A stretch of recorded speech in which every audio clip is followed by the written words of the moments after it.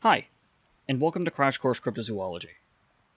In March of 2014, a photograph surfaced on the website Irish Central, which essentially is a website dedicated to sharing Irish life with the rest of the world. And it was a rather unusual photograph to appear on this website because, unlike the usual news or local stories and happenings that were being broadcasted onto the site via articles, this was a cryptozoological story, which, again, doesn't exactly come up very often on Irish Central, or for that matter, really, any other blog like website. The photograph is an exceptionally clear one,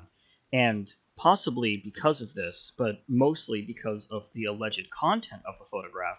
it sparked a lot of debate surrounding Irish folklore and specifically on one of Ireland's supposedly endemic cryptids known as the Dobhar-Chu. I myself actually have a bit of a personal connection to the photograph and the story behind it, so there's a bit of background information surrounding not just the photograph's backstory, but also the search for the photograph that are necessary to discuss in terms of kind of getting a clear picture of what this photograph is supposed to be. To start off with perhaps the most important factor of the photograph, its alleged subject, the Dobhar-Chu or Dobhar-Chu is an older figure in Old Irish folklore, possibly at least dating back to the early 1700s and probably prior. The first archaeological evidence that we have of references and reliefs to this creature came in around 1722, being the year supposedly that one or two of these creatures was actually accredited with a death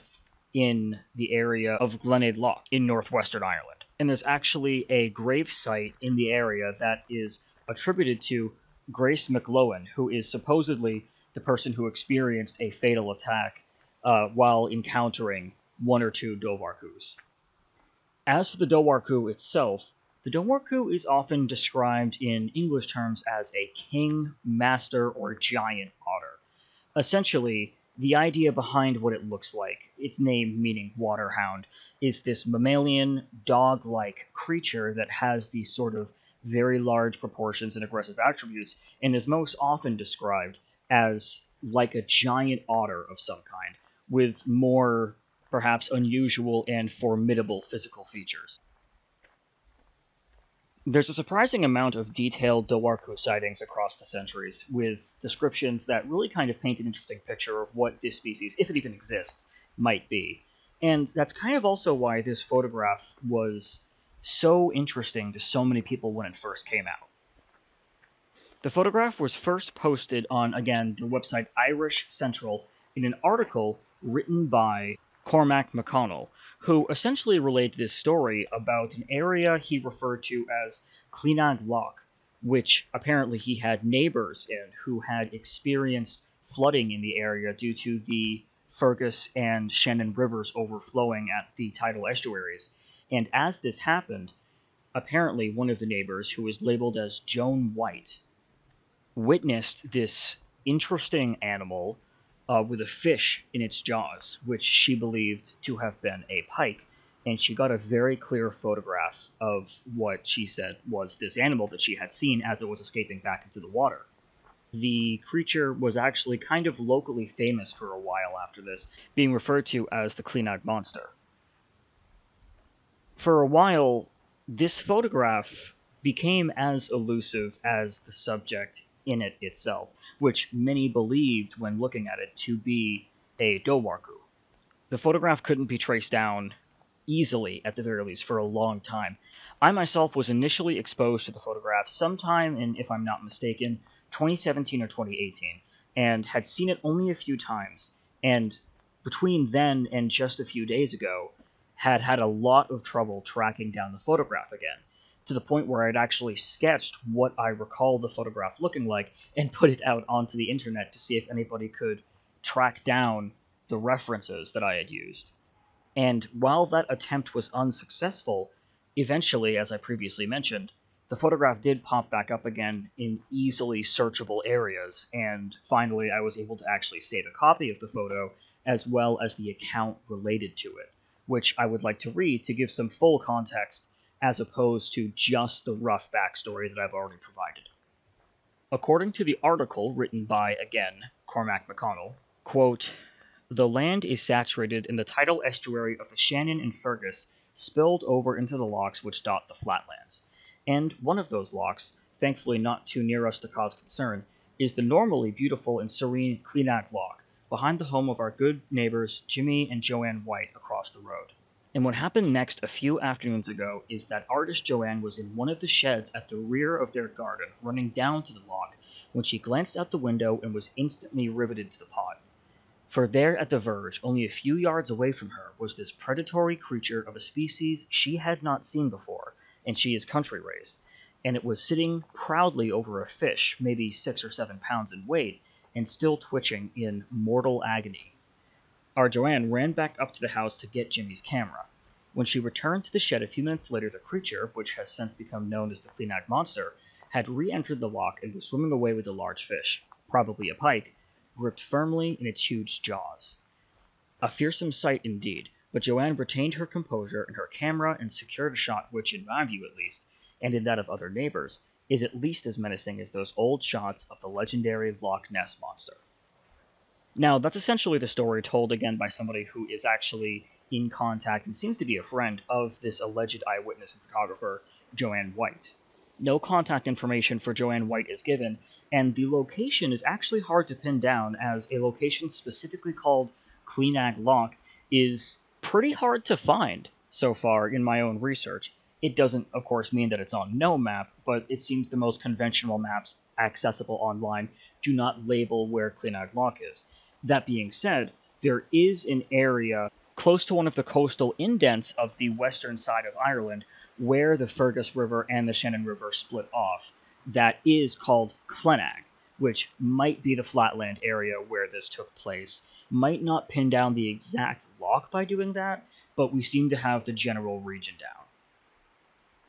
Apparently, the locals attempted to posit some explanations like it could be a common otter, it could even be a mink, and looking at the photo, of course, the crown and jewel of this whole story,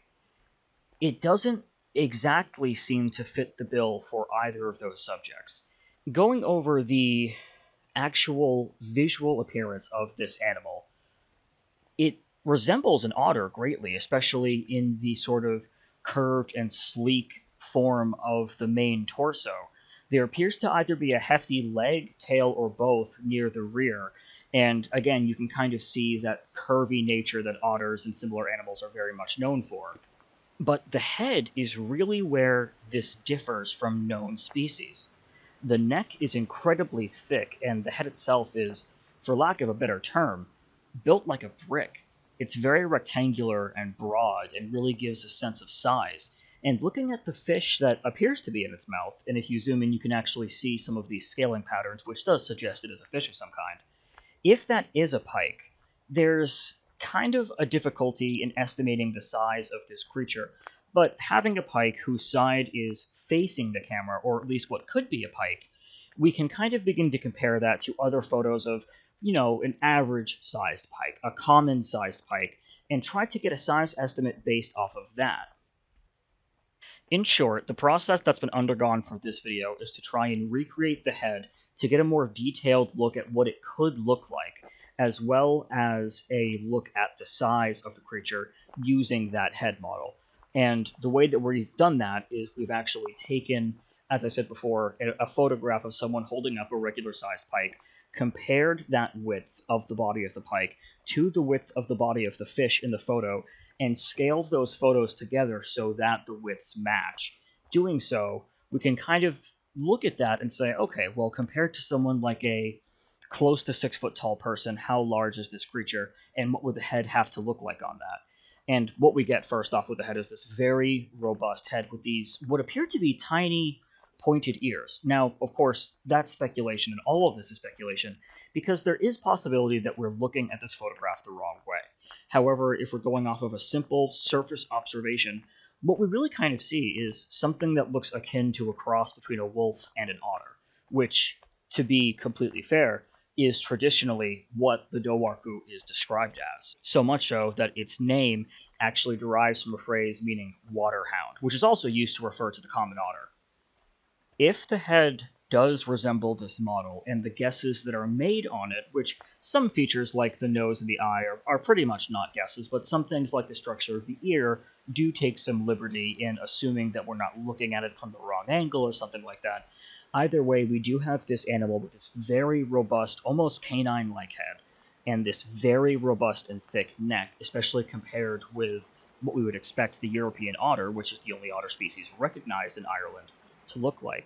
The otter, while very similar, is completely different in terms of being able to be called the same species from whatever specimen is in this photograph. And if we take what the eyewitness said into account, as well as the average sizing of those pike models we were talking about before, we get a creature that, laying on its side, which is what it appears to be doing in the photograph, is probably close to around 2 feet tall, meaning that if at the shoulder it might be close to maybe 2.5 feet tall, which is quite tall for a specimen to be either a mink or a common European otter. This, of course, does not necessarily rule out things like digital editing or, again, the angle of the photo being off. In fact, that's a really important part of this to stress because we have only this one angle of this creature to work with. We do not have other views of this animal, and working with just that side, at the end of the day, we may be interpreting this photo entirely wrong. But comparing it to what the eyewitness described and what the photographer took a photo of course, them also being the same person, we kind of seem to be painting a consistent picture between the model of this animal and what the animal actually looks like. So, of course, that leaves the question, what is it if it is real? If it is real, it is very unlikely to be a European otter, and it's almost impossible that it's a mink unless there is some kind of unknown gigantism taking place in some of the mink population, or some kind of muscular mutation that may be present in some of the European otter population, both of which would have to have been new on the scene and not observed before, which could still be the case. That's the thing about the photo, is it doesn't give us a look at the genetics, obviously. It gives us a look at the visual aspects. What seems to be the case is that whatever is in this photo, whether that's this is what a known animal looks like from a weird angle, whether that's cases of gigantism that we're not aware of, whether it's mutations we're not aware of, whether it's a new species, whatever this is, if the eyewitness testimony is consistent with the photo in a sense that the encounter was real, this appears to be maybe not a traditional Dobhar-Chu, but definitely the thing that is called a Dobhar-Chu. And what I mean by that is, if you believe that the Dobhar-Chu is a real species of its own, or if you believe that the Dobhar-Chu is a legend that is perpetuated by misidentification, whatever it is that is in this photo is the best possible model that we could possibly have in a single photograph for whatever phenomenon fuels the legend of the Dobhar-Chu. Again, whether or not this is a real animal is still in question, but what is certain is that this is the image that the roots of the legend are directly connected to. Not the photo itself, but whatever the image being presented in the photo really is.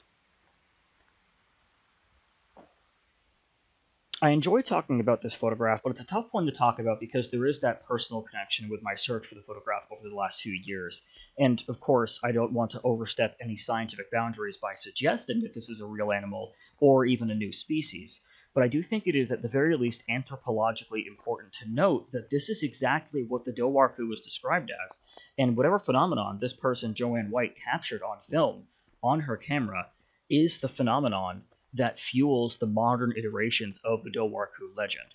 Whether or not that means that it's a real, living, breathing Dobhar-Chu is, of course, not solved by this one case. I would love to know what all of you think about this and its connection to the wider Dobhar-Chu stories, and I would just like to say thank you for tuning in, and that being said, until next time.